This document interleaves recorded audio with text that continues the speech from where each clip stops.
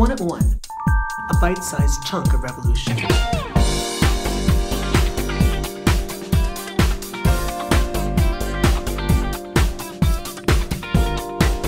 South Africa has seen a spate of violent crimes against women over the past few weeks, once again highlighting the country's high rate of gender-based violence. Suggests that we are only having a problem in South Africa with men who rape and kill women. It does not address the systemic nature of patriarchy. Since 1999, the purchasing of sexual services is criminalized in Sweden. This was a protection from acts of violence against women. You will never reach equality between men and women truly, as long as you have a subgroup of women that are being exploited sexually.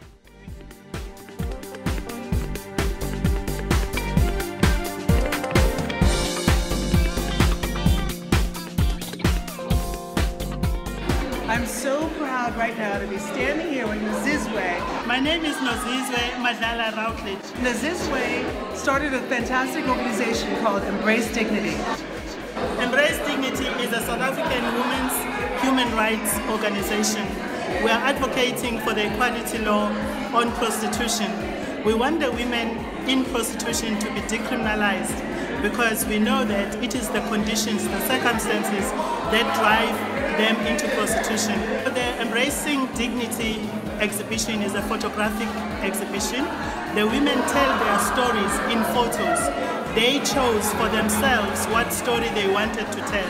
And the money from the sale of the photos goes directly to the women, every cent.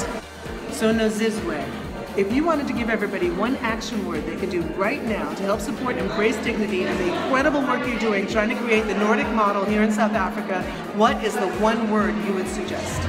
I would suggest that you visit our website, you meet these women that we work with, these courageous women, and buy their products. I love it. Shop. That Shop. works for me. Yes. Thank you, Nozizwe, for all you do. Thank you. One word, shop.